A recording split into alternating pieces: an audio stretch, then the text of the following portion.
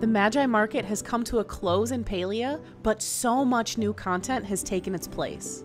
Let's take a deep dive into all of the changes made with Palia's most recent update. There are new premium outfits that are so cute. We've got 4 new outfit bundles: the smoking jacket, the Sylph, folk flowers, and everyday flare.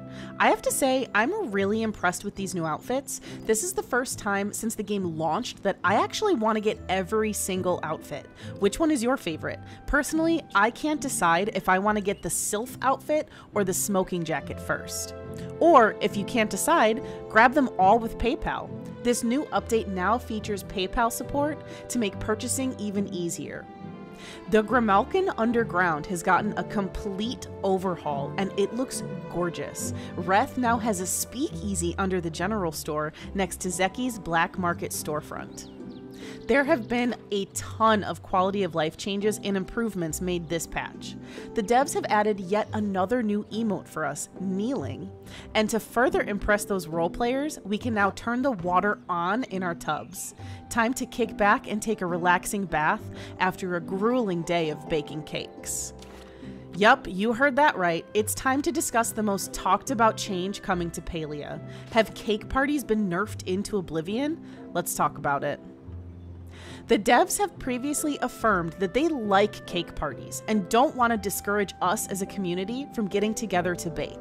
However, they said that the gold acquired from said parties is overpowered, and they want to find a way to balance all of the skills so that we can earn a relatively similar amount of gold from things like foraging, fishing, mining, etc., in addition to cooking. So, to make the celebration cakes less profitable, they needed to basically overhaul a ton of cooking recipes and focus resources. The recipe now calls for sugar, which can be purchased from Zeki's general store. The other ingredients required from Zeki have also undergone pricing reworks, with butter and milk both going down in price. These changes have lowered the sell price of cakes by about 40%. Now you might be asking, but I put all of my cakes into glowworm farms anyways, so my profits won't change, right? Unfortunately, that's not the case. Worm farms and glowworm farms have also been balanced to produce less from cooked dishes, and while Speedy Grow fertilizer sells for less, it is twice as abundant as it was before. All in all, I think the changes are positive.